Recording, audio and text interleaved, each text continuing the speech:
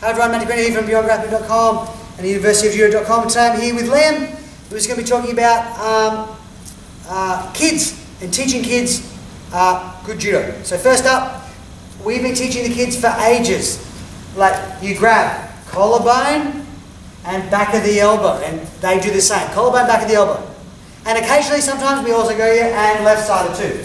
Collarbone grip and back of the elbow. Super important for kids to know collarbone grip, back of the elbow. They don't need to know about top grips, they don't need to know about armpits and cross lapels and lower on the sleeve and higher up on the sleeve. They don't need to know about belt grips. You know, if they're competitive, yes, but they're still kids. I'm talking under 10. But collarbone, back of the sleeve, back of the elbow, and they'll control that. And to help you do that, Liam, one day I walked up to judo and all these kids had, this kid had like strapper tape on his gi. I was like, why has that kid got strapper tape on his gi here? Then another kid had strapper tape, and I was like, why has this kid got strapper tape on their gi?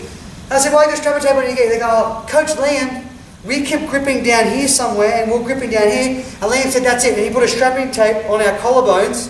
And so now when I fight someone, I know to grab the strapping tape and strapping tape. And I was like, what a great idea.